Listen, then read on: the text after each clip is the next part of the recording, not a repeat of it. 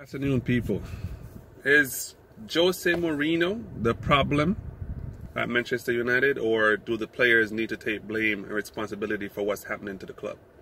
Now, I'm not a Jose fan. I feel the issue is he spent the whole preseason complaining about his players not being good enough, him wanting more players, and to me, the players heard that and they're turning on him.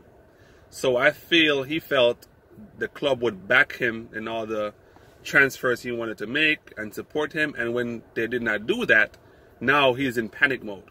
Now he's trying to play nice to everybody, trying to, be everyone's friend, saying all the right things, but the players already heard you for the last 2 months telling them they're not good enough. They're not good. You need better players, more players. So if you are a Chris Smalling or Lindelof or a Bailly, and you keep hearing that you want to buy Maguire, you want to buy Boateng, Alderweireld, how do you feel if your coach is telling you, hey, you're not good enough? How does Martial feel? How does the players feel? So I feel some of these things you don't have to bring to the media. And now the players realize, hey, transfer window is closed. I'm not going anywhere. He has to play 11 of us, and we're not going to run through a wall for him. We're not going to go for that 50-50 ball. We're not going to try our best. We're not going to make that 50-yard run. So even with that being said, I still don't feel the players should be quitting.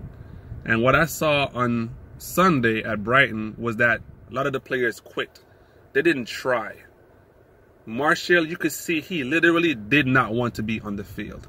And as much as I'm a Martial fan, at the end of the day, you're getting paid to be a player. You're getting paid to perform.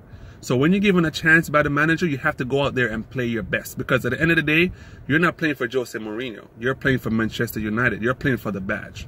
So that's just my feel.